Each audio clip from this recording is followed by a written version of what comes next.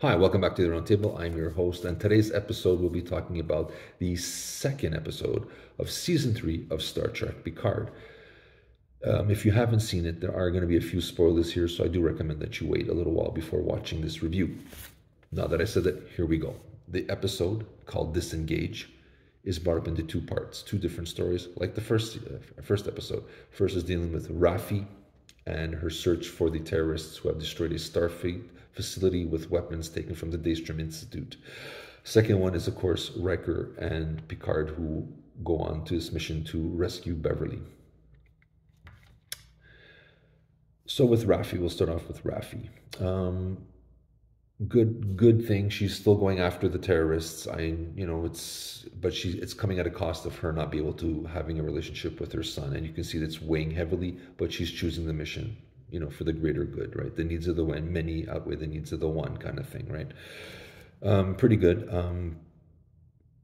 The nice little surprise is that we find out her handler is actually Worf, and he comes in and he's with his Klingon weapon and chopping off heads, and I thought that was a real kick-ass scene, and I enjoyed that.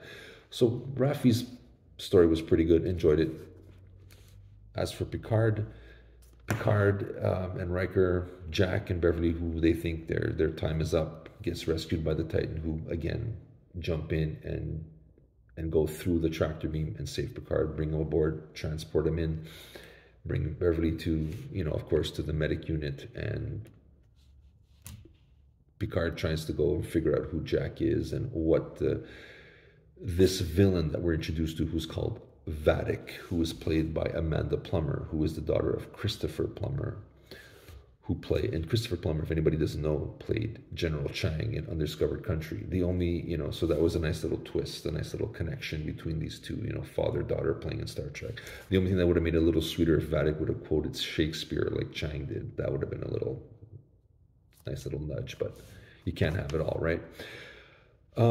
Pretty good episode. Picard kind of talks to Jack, try to get a feel for him, find out why Vadic is after him, and he finds out he's kind of like a freedom fighter, and they have their little tension, and when Picard kind of says, "I know who Beverly is," and Jack kind of responds, "Do you?" So does Picard really know her? What's happened in 20 years? So that was great. The thing that really got me on this particular side with the Picard storyline was the scene where Riker revives Beverly and brings her to the bridge. The look between Beverly and Picard, and when Picard comes to the full realization that Jack is indeed his son, and he stops him from going onto Vadic's ship. He pulls rank and says, "We're not doing it. So there's going to be he pulls rank and gets it and saves his son."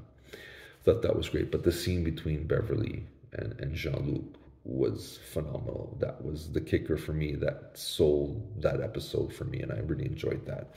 All in all, a great episode. A couple of great Easter eggs there. Enjoyed it. My only minor quibble with this is when they jump from Raffi to Picard, or Picard to Raffi, whichever you're looking at, the editing, the transition between the two is choppy, in my opinion. It doesn't flow. There's like this weird moment where it changes, and you kind of go, But that's a minor quibble. The rest, the story is great. The characters are great. I'm enjoying this. This seems to be a worthy season of the name Picard. Because I said, for me personally, the first two seasons of Picard were kind of hit and miss. And I was kind of disappointed, or, a little underwhelmed maybe on them. But as much as I enjoyed Picard season 1 and 2, like I said, underwhelming.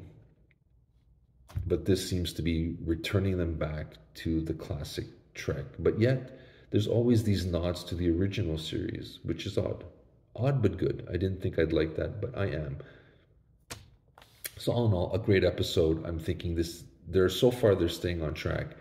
It's great Trek, in my opinion, and I hope they continue this for the remainder of the season and end off the Next Generations, if it is indeed their final mission together. Hopefully it ends on a great note, and I think it will be. This, so far, it's very promising for me. I've enjoyed this, but let me know what you think.